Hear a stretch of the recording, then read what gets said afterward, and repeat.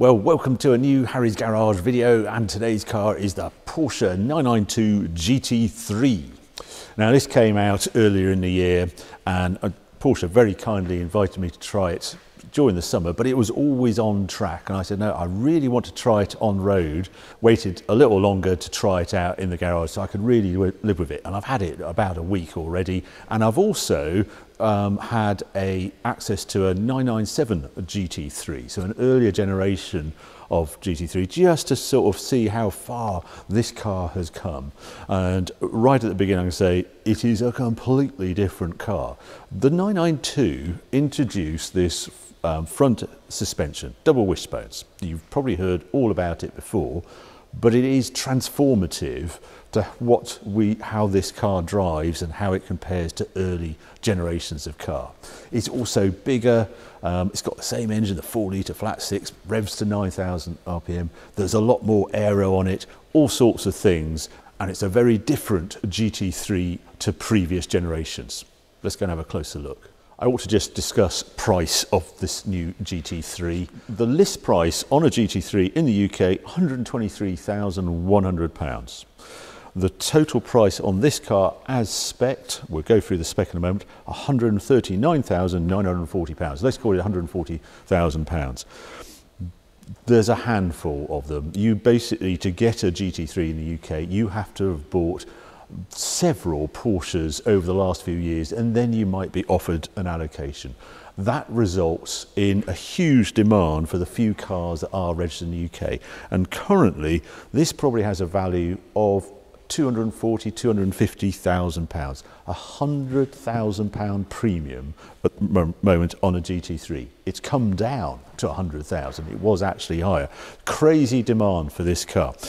And it's very recognisable as the new GT3 when you see it because of these sort of nostrils in this front bonnet. We'll open this in a moment. It's carbon, and that is actually how they vent oil cooler, etc. It's more successful at getting air through the radiator down there.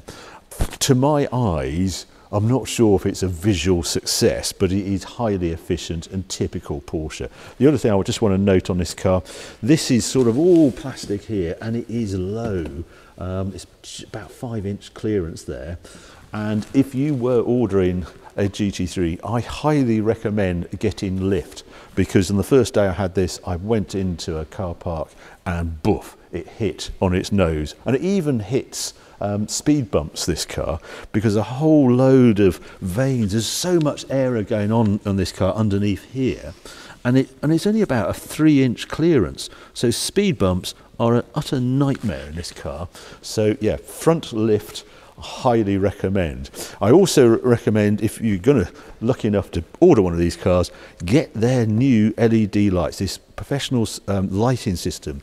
It is extraordinary at night. Those headlights are the best I've ever experienced at night. Pure white light, and then this automatic dipping when you've got cars coming towards you. Also on this car, well, 20-inch wheels are standard on it, but carbon ceramic brake discs are an option on it. I thought they'd be standard, but no, they are an option. A £6,500 option for those.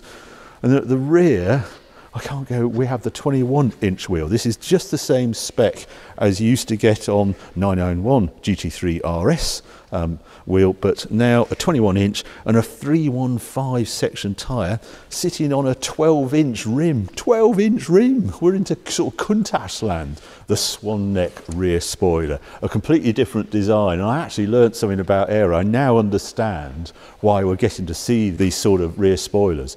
Basically, you don't have to have an aggressive angle on here to get downforce. All the action is underneath. And by putting the way the spoiler is actually attached to the car on top, then you've maximised this area. And it's the vacuum created by this wing here that creates the downforce in relation to this little ducktail spoiler here. Very clever aero.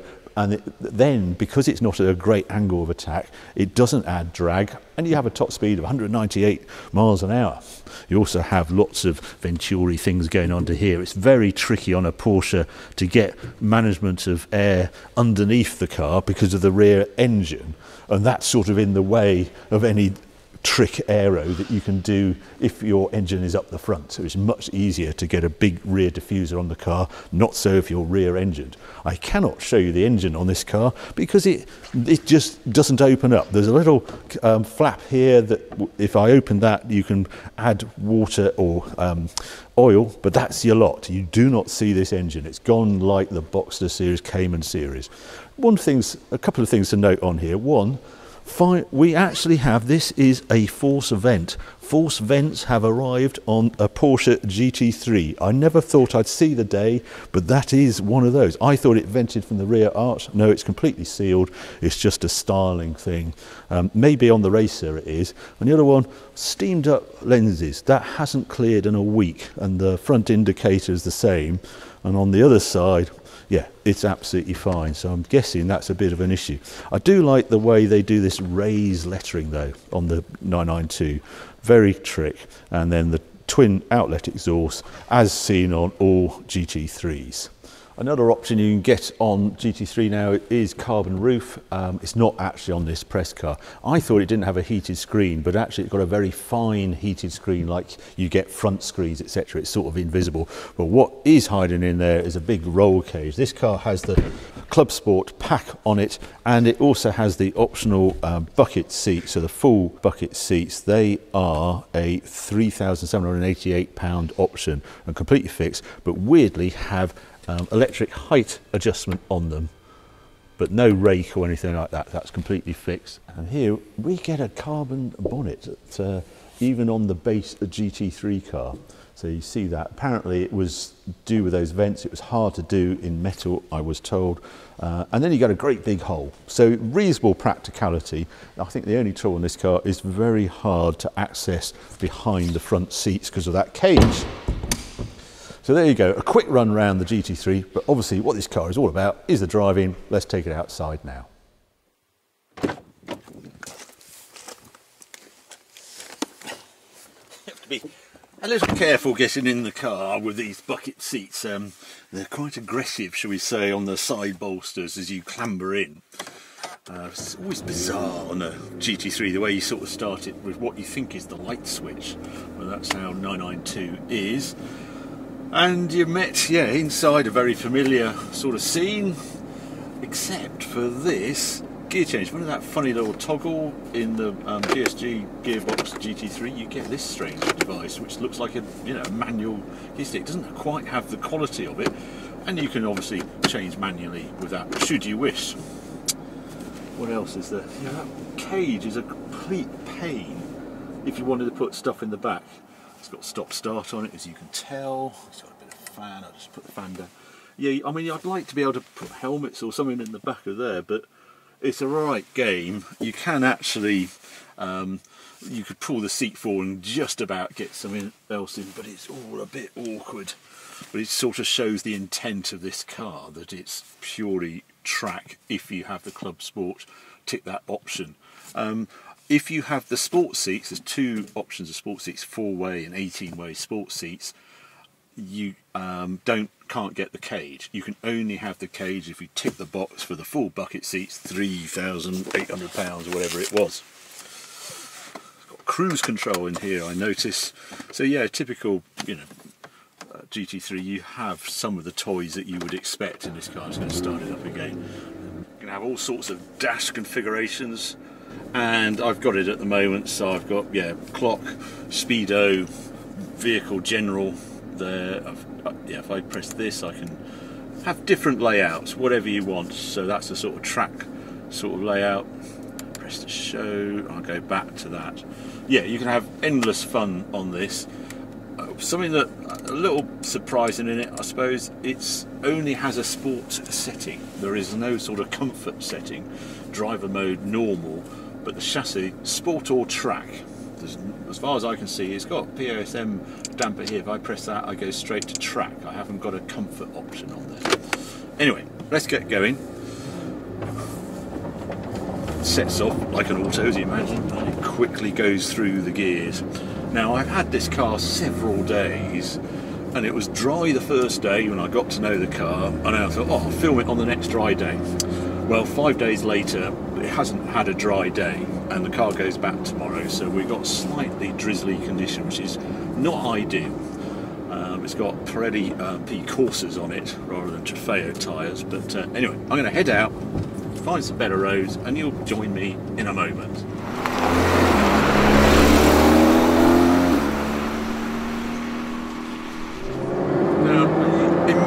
You pick up some differences with this GT3. First one, it's a bit more vocal, weirdly, than previous generation. I thought with the gas particulate filters, etc., it wouldn't be, the engine you wouldn't hear it so much, but yes you do, and I think they've tuned in more induction sound with this version, but I am having to shout. I am doing 60 miles an hour, and I tested it on my noisy bit of road, and it came out at 83 decibels, so it's the noisiest car I've ever tried on a piece of road. Yeah, it's constant, it never goes away.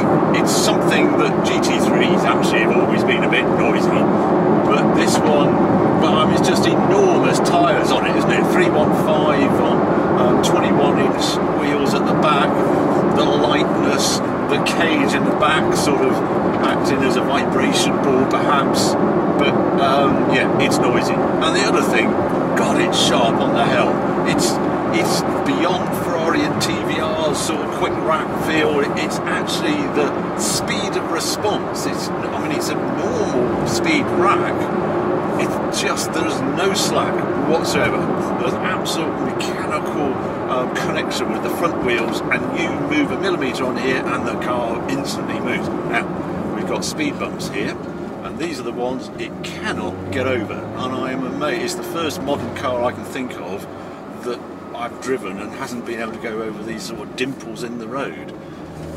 What you actually get, we just edged up to one, I can't really because there's cars around, but you edge up to one, oh, I've got the nose across, and then somewhere in the middle of the car it then catches, so you back off and go around. But yeah, it's compromise. As I said in the garage, do tick optional nose lift if you're very lucky enough to actually have an order in for one of these. I'm going to have to go in the middle there and do that. Yeah, but typical yeah, DSG gearbox, PDK is a turbine Porsche land, and 7-speed on this car rather than the 8-speed you get in all other 992s. The GT departments don't require the sort of overdrive, sort of 8th gear is their argument, and it saves weight. And I have to say, the weight of this car at, I think it's 1435, is impressive. It's a bigger car, it's got all this tech, it's got this wider stance at the front with that, you know, new suspension up front.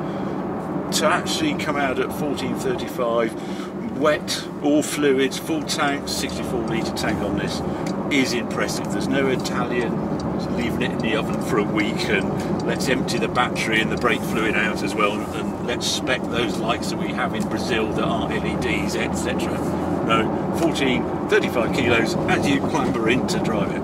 But the ride quality over bumps and in my village and on roads like this, the spring rate, they say, is double what a regular 992 is, and you know it the moment you're on UK pitted, repaired roads in villages around the Cotswolds.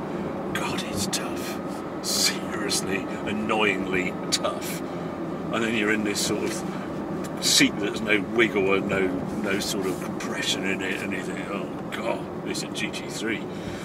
Anyway, there are some benefits to it, as you'll see in a moment. It was so useful just having that 997 GT3 to hand the other day and just driving them back to back. Again, that was a really wet day as well, but you just didn't have that sort of annoying ride quality beyond hard but harsh in the 997. I always remember PSM on that car gave it an amazing ride for its ability. Yes, it was tough.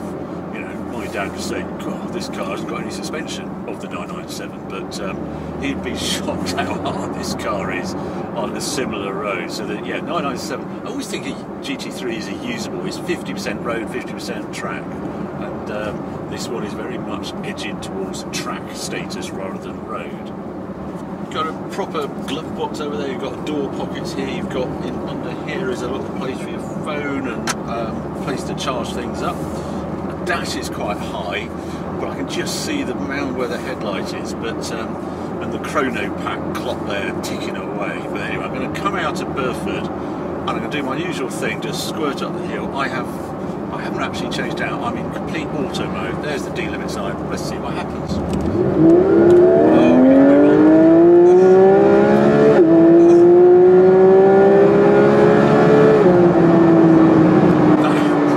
There is nothing like a crisp, normally aspirated engine that revs to 9,000 RPM. It's like cliche but spine tingling. It is, oh, listen to that. Just wonderful. And God, don't you get reminded how glorious a really good normally aspirated engine is when you've driven so many turbo engines recently. You know, the F8 up there, that was just harsh and delivered horsepower. McLaren the same boof. But to hear that howl, and it just goes on, and then just as it's about to bump into 9,000, it bangs another gear in instantaneously, like a switch, and that's in normal. It is a marvel, that engine, how far they've got that engine.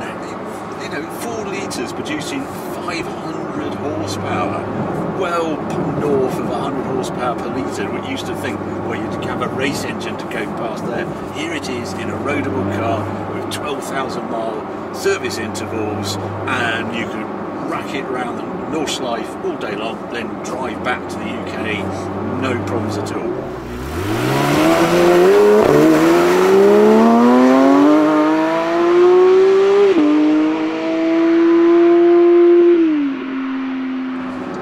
Slip over to manual now and just see it down here. Traction's good as well. Oh, we just stepped out there. I mean, I was going to say traction is good, but in conditions like this, well, I suppose it's expected, but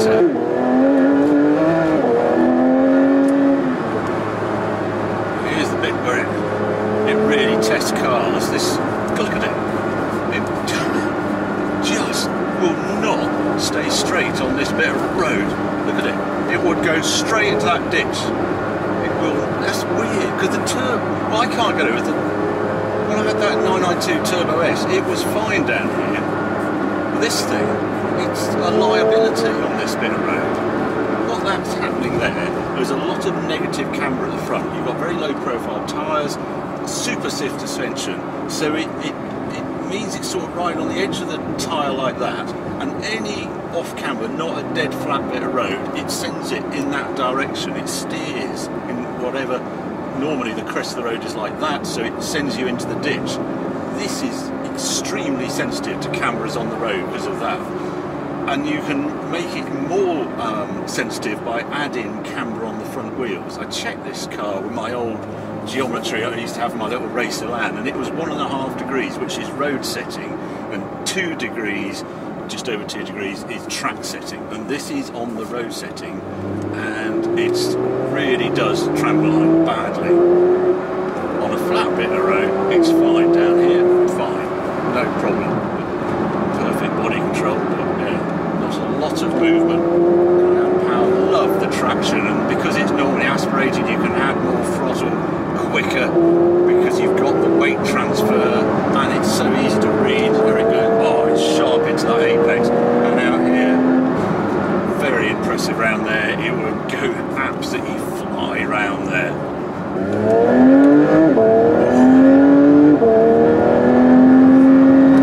So I had that 997 GT3. That wasn't as loud inside as this car.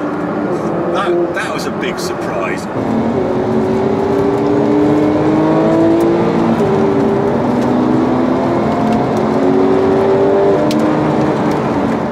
I'm going to go through some of the dislikes and likes of this car. Well, the dislikes, I have to mention that harshness. I'm really surprised how harsh it is and how it really struggles on your regular British B road. I'm sure it works beautifully in Germany forest and on their beautifully surfaced roads. On the sort of roads I have around my house, it's a real struggle. It's a fight to get it down the road. And when I went out in the 997 GT3, it just creamed them. It had no issues at all with the road surface, when this one was really struggling. Not a slight dislike, it's just the way it keeps getting bigger, the 911. I know it's inevitable, but it used to be this neat little nimble car, and it's swollen in all directions. Oh, let's try round here. Oh, I don't want that car though. Let's try a second round here. Super slippery, amazing traction. Take full power, but that's 500 horsepower for you. What a machine though it is. Absolute focus.